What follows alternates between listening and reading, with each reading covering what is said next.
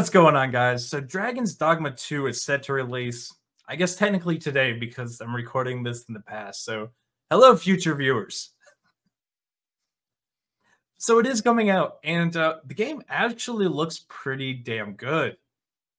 But I'm seeing a lot of complaints. I'm seeing a lot of pre-generated characters, and I say pre-generated because they did release the character creator early, so you can go ahead and make your characters and jump right into the game, which I think is an awesome idea for RPGs. And aside from the media being weird media and saying, look how much representation there is because of a character generator, like we've had that in other games for the last 2 decades. So we don't need. Anywho, digressing, it actually looks like it might be a fun game, and I might have to pick this one up.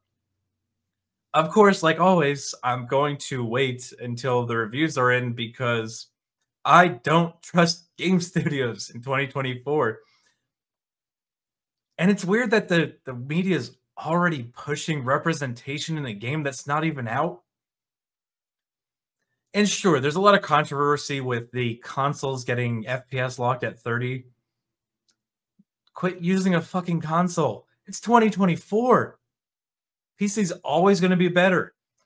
Games are made to run and look fantastic on PC. They get cut back to work on consoles. And with the price of consoles now, why are you even bothering with a console?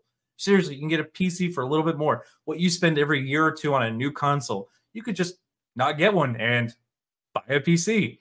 And I'd say it like it is that easy because it is that easy. If you're buying all these consoles every couple of years, you could have already bought a PC.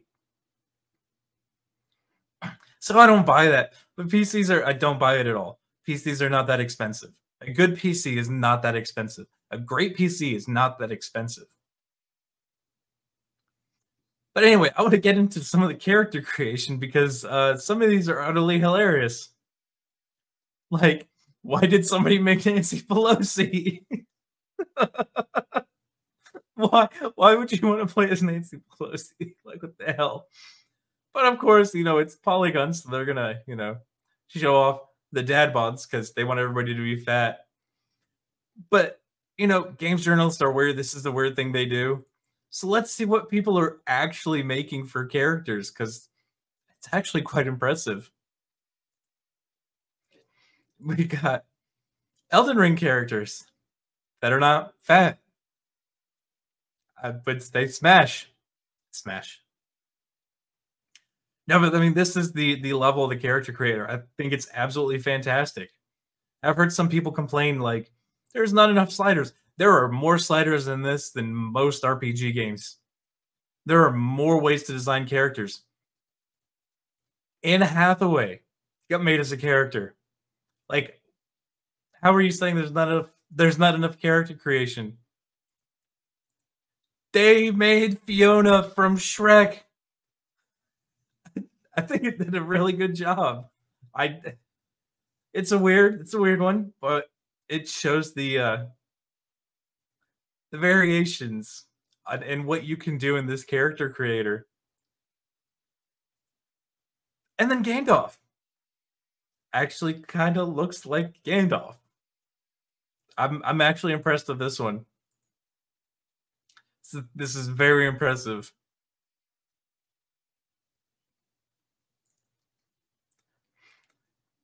But again, I'm not going to buy a game based off character creation. I'm going to wait till the game comes out, maybe watch some gameplay, see how it goes, because we've been absolutely dumped on for buying games only to find out they're absolute garbage, and it was all just pretty glorified, gilded screenshots and videos.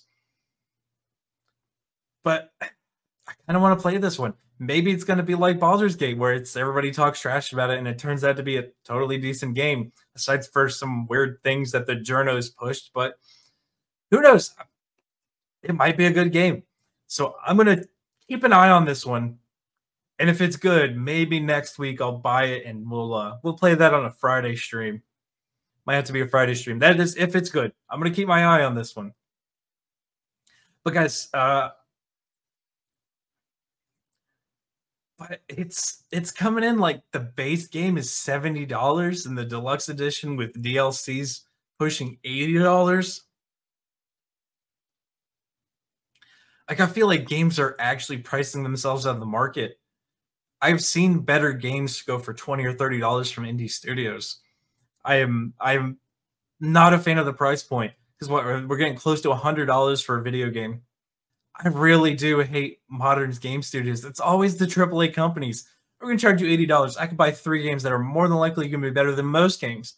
Most games, I can buy 3 or 4 games for the same price, and I'll get more enjoyment out of them. But I am going to keep my eye on this one. So, guys, I want to hear your thoughts in the comments section. While you're there, make sure you smash that like button. Make sure you subscribe. Make sure you share this one out. But until the next one, guys, be easy like sleazy.